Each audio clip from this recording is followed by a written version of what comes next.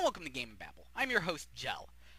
High Voltage Software. When they started, they began as a massive shovelware company producing crap from White Men Can't Jump on the Atari Jaguar to the Family Guy game on PS2.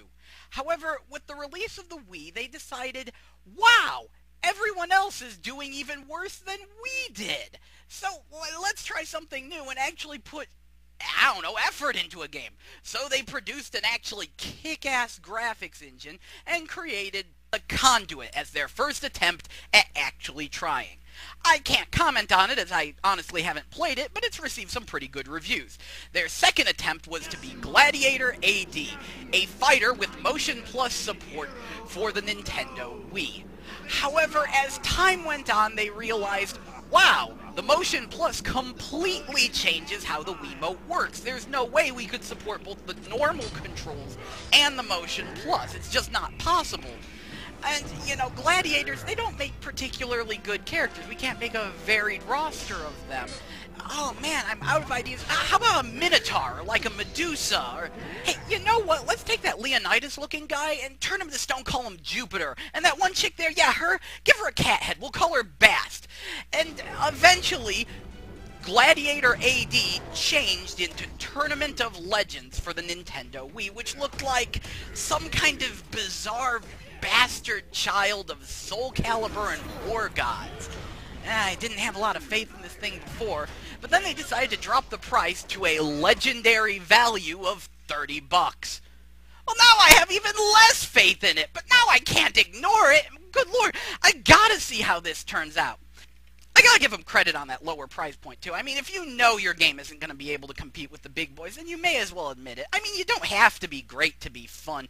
And besides, this is the Wii. I've actually seen a lot of games drop from their full $50 price tag to $20 within a single month. Seriously. So you may as well start low and use it as a marketing tool. You'll probably make more money that way. Of course, then again, this all goes out the shitter when you remember that the single most half-assed game on Wii not only sells at full price, but is the best-selling game on Wii, too. Let's change the subject. Hey, Tournament of Legends. Wasn't I supposed to be reviewing that? So anyway, the best way to describe Tournament of Legends is what happens when a company that knows fuck all about making fighters tries really, really hard.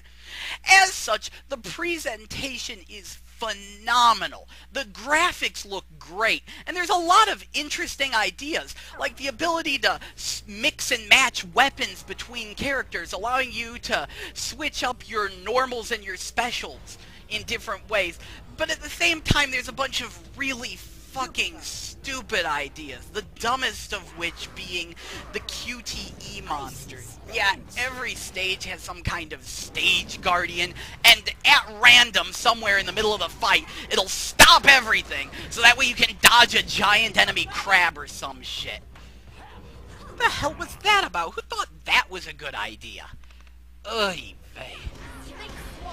As you might have guessed, with a game designed around the Wiimote and Nunchuck, the game itself is pretty basic. Horizontal shake, vertical shake, and Nunchuck shake make up your basic attacks. You can hold B and do these motions to perform a strong attack, and as you fight, you build up a meter at the bottom of the screen, which is used for specials, which are performed by pressing A in a direction.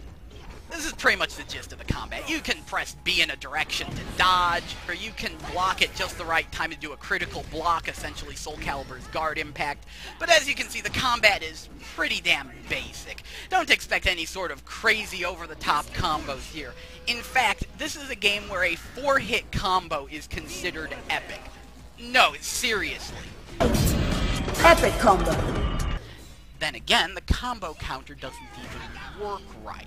Not counting specials towards the combo count, but counting blocked normal attacks. Have I mentioned these guys have never made a fighter before in their lives? Just making sure.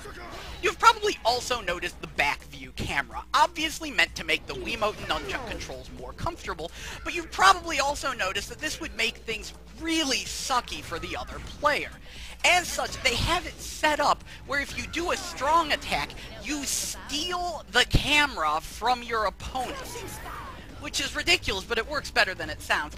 So as you can see, they made a lot of accommodations to make this work with the Wiimote and Nunchuck controls, which makes it really sad that despite this fact, the Wiimote and Nunchuck is still incredibly awkward and uncomfortable to use with such a game. This is no fault of high voltage softwares, but rather with the controller. Luckily, there is classic controller support, and the game gets much better with it. Especially because I actually have difficulty with the QTEs when using the Wiimote and Nunchuck, but I can nail them every time with the classic control. So yeah, a good fighter, Tournament of Legends ain't. But it ventures into so bad it's good territory with the characters. Good lord, the announcer plays this whole thing completely straight, dead serious, talking about the threads of fate and the fabric of life. I am Nona, mistress of the fates. These threads form the tapestry of life, an unusual and ever-changing fabric. And then you have characters like this. Congratulations! You're the next to fall before the hero of Rome! Jupiter says be afraid. Be very afraid. Are you afraid yet? What the shit? Whoever stands in my way will soon fall at my feet! Holy shit! Are you a cyclo? Did you take acting lessons from Turl? That was some fucking hellified emoting! Live and let live. Being good to one another. Don't you belong in fucking Moo Mesa? Yes! Look upon us and despair! Yeah! But my favorite would have to be Kara the Valkyrie, who likes combat a little bit too much. Alright, let's make this a fair, long, drawn-out fight. While everyone else basically gets screwed over in their ending, for Kara, you know what she does? She decides, oh, I've kicked everyone on Earth's ass, I'm going to fly into outer space and fight aliens. No, seriously. She left Earth behind and sought new foes to face. Valkyries in space fighting aliens. Yeah, high voltage software? This bitch needs a fucking spin-off, seriously. That said, Tournament of Legends does have one unusual strength. Versus mode. I know versus mode is where every fighter shines, but it's especially true of Tournament of Legends. You see, while it is shallow, it's not a button masher, not by any stretch of the imagination. If you tried, due to its combo limitations and whatnot, you'd leave yourself wide fucking open, and even a damn 2-year-old could exploit that shit. What's more, it's so simplistic that watch the tutorial video, fight about 3 computer opponents, congratulations, you're a high-level Tournament of Legends player. And yet there's still enough techniques here that there's always something you can do. That said, let's not get ahead of ourselves. This is hardly a pick-up-and-play fighter, considering the classic control scheme uses every single fucking button on the controller. There's still some really dumb design decisions, and the specials are often kinda limited in their usage, so you'll find yourself relying on just 1 or 2 moves for a lot of the match. Still, I found it to be rather enjoyable in versus mode. Overall, I give it a 2.7 out of 5. A good fighter, it fucking ain't. But it is actually pretty fun. So, is it worth 30 bucks? I gotta be honest, when I first played this game, I thought it was fucking terrible, but it strangely grew on me. So let me ask you this. Do you like cheese? Are you willing to go into this not expecting an actually good fighter? And do you have a friend who'd also play such a game?